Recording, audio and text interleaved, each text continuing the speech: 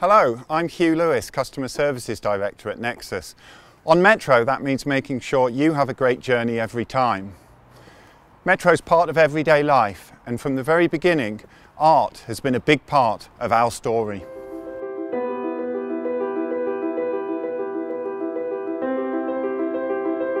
Art on Metro can mean many things.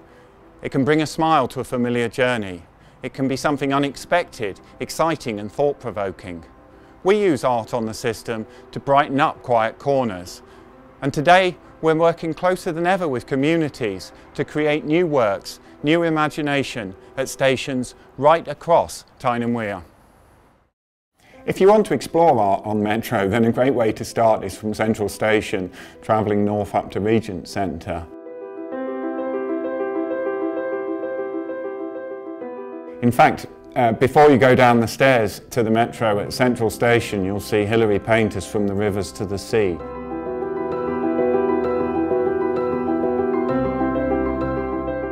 Rivers to the Sea was commissioned from the contemporary wood engraver Hilary Painter to celebrate the 250th anniversary of the North East artist Thomas Bewick, who really was the foremost proponent of that medium.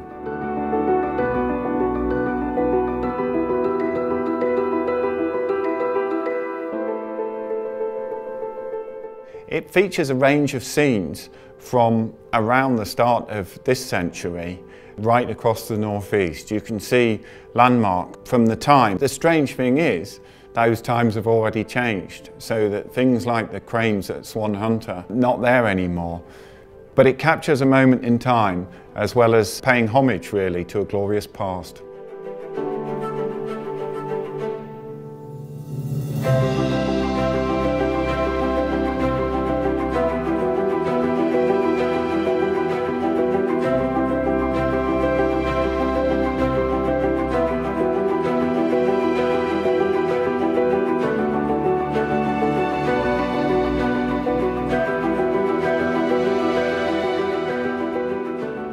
The Snow Dog at Central Station is a legacy from our 2016 charity project with St Oswald's Hospice. The dog was bought at auction by some of our suppliers and given a permanent home in Metro, which seems fitting as the dog itself pays tribute to the Stevensons and the birth of the railways.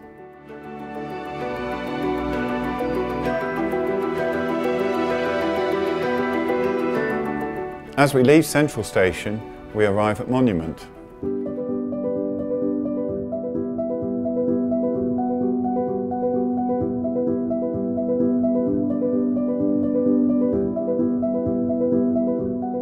One of the most popular works on the Metro system is Famous Faces by Bob Ollie from the late 1990s. The work depicts 14 of the most famous celebrities from the northeast of England and was originally part of his residency at Customs House Gallery, but we thought it needed a wider and more permanent audience and acquired it for use on Metro. It now sits on one of our busiest staircases and is seen by millions of local residents and visitors to the region alike.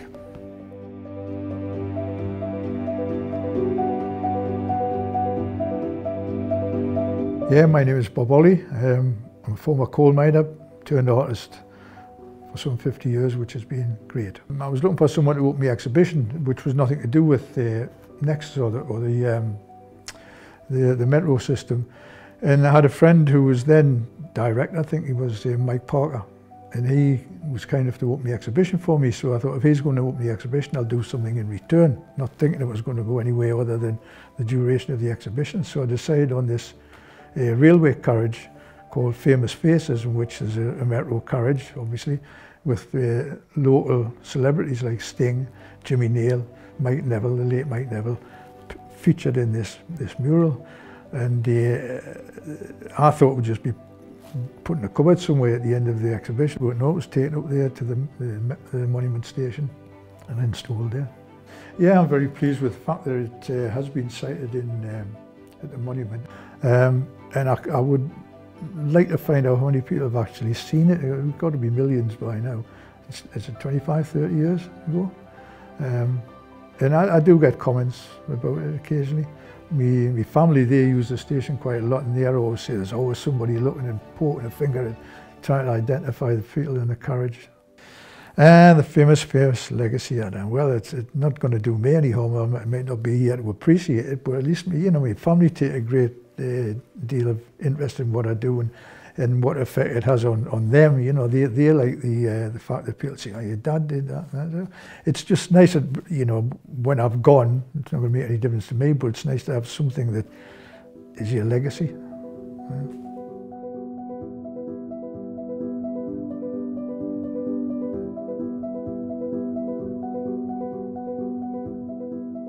If you're not careful, you might miss Circuit by Richard Cole at Monument Station.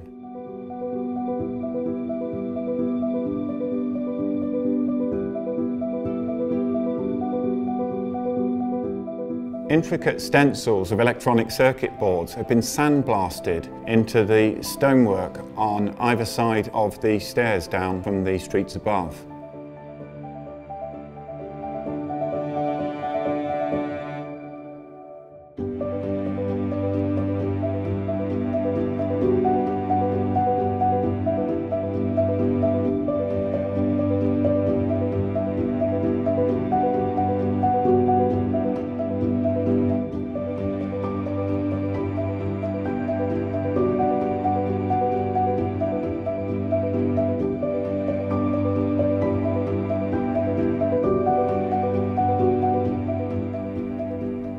This patterning provides a little moment of interest, a quirk on the journey. Some days you might just pass it by, other days you'll see it and smile.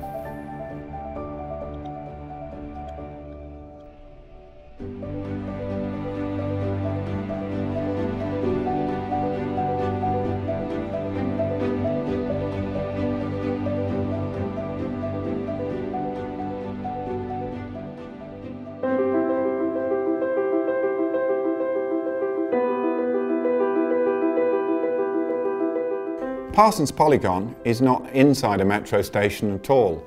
It's on Blackett Street, above Monument.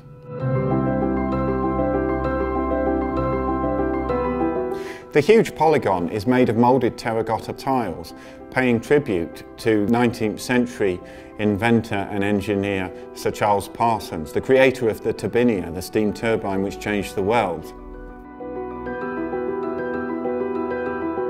Why is it here?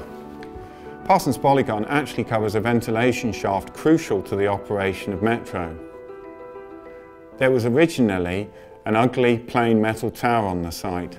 Now there's a thing of beauty in an otherwise busy city street and a work of art listed by English Heritage.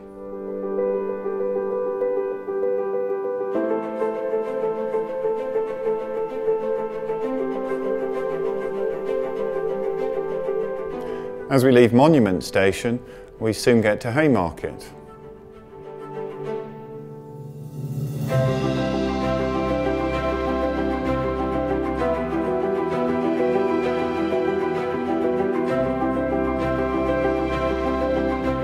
Cannon was commissioned from the contemporary artist Lothar Goetz when Haymarket Station was completely rebuilt in 2008 and 2009.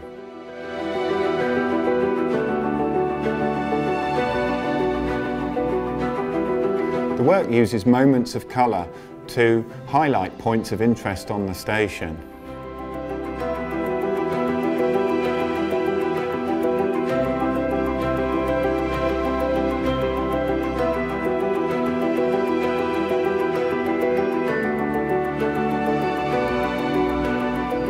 As you move along the platform, you'll see the bands of colour through the white station pick out important points like cross tunnels and help points.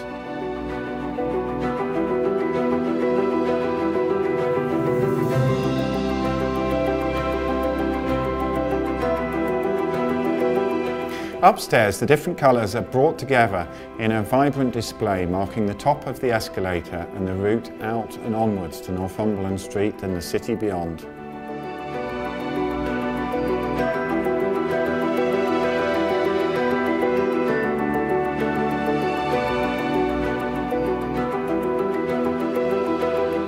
As we leave Haymarket, The next station is Jesmond.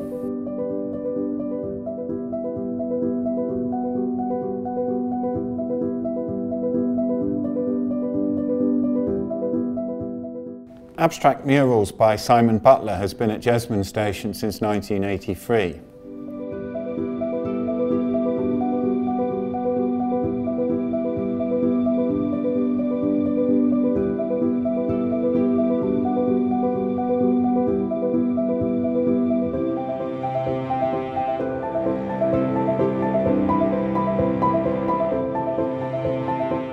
You'll find it at the bottom of the staircases, where the artist has played games with the very regular modular construction of the metro station, using the same vitreous enamel, but introducing colour and new angles, strange geometric shapes.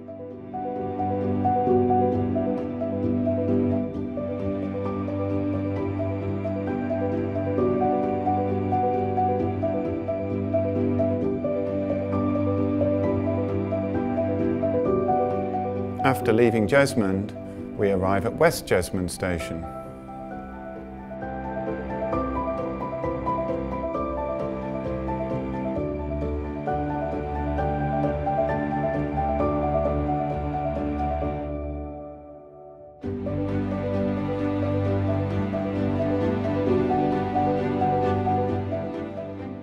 At West Jesmond Station, we've installed large cases which will be home to a changing programme of works.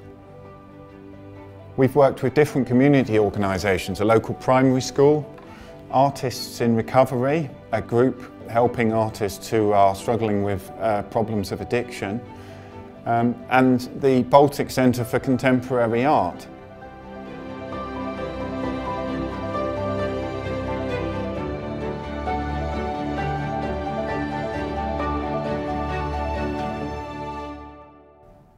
Who knows what could be in this space in future? We want to work with communities, hear ideas, and continue to provide a platform where millions of people can see your creative outputs. There's probably more than 1 million passengers a year use West Jesmond. We recently worked with the group Artists in Recovery on a series of displays there from different artists associated with that group, and really brought the fascinating work that Artists in Recovery do to a really large audience.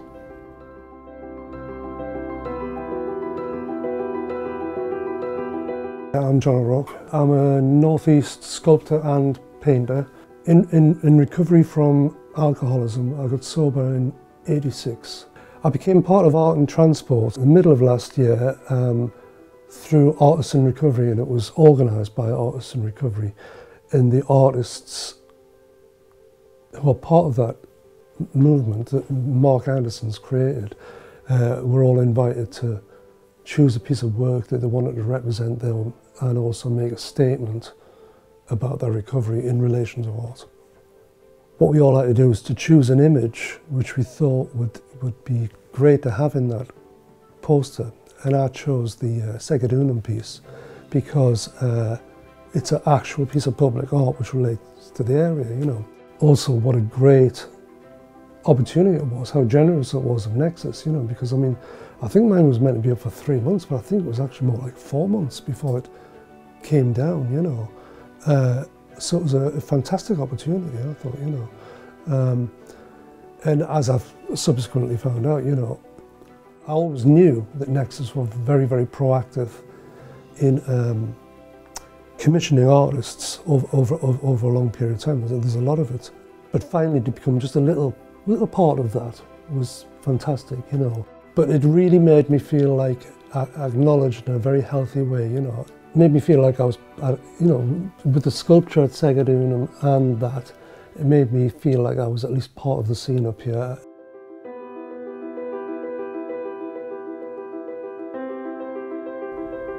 From West Jesmond, our next stop for art is Regent Centre.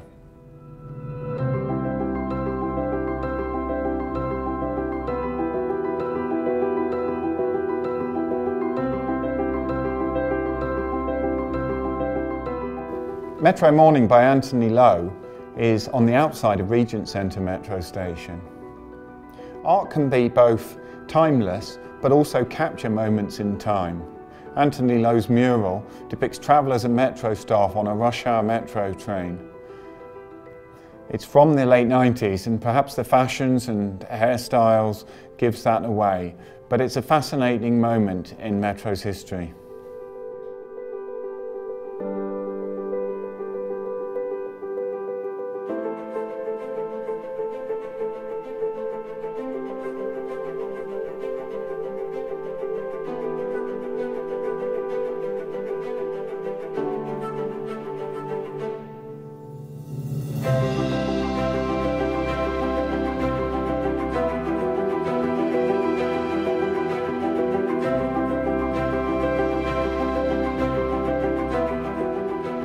Above the stairwell at Regent Centre, you'll find an example of the Obey campaign artwork by Shepard Fairey.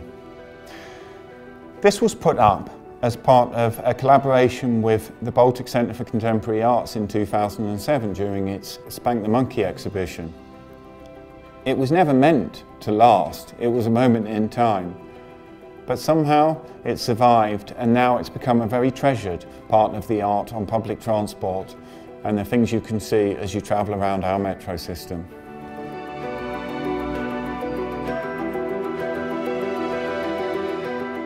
I hope you've enjoyed our brief tour, and next time you're on Metro, look up, look around, take time to enjoy some of the art on public transport.